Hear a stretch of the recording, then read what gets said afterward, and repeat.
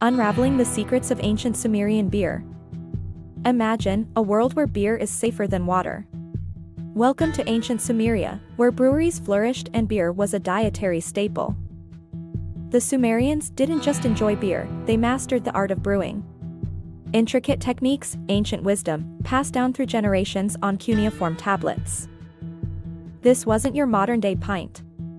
It was a thick, porridge-like mix of barley, malt, and yeast, a far cry from today's clear, bubbly brews. But the Sumerians didn't stop at drinking. Beer was a currency, a gift for gods, and even a medicine, showcasing its cultural significance. Join us as we explore the birthplace of brewing.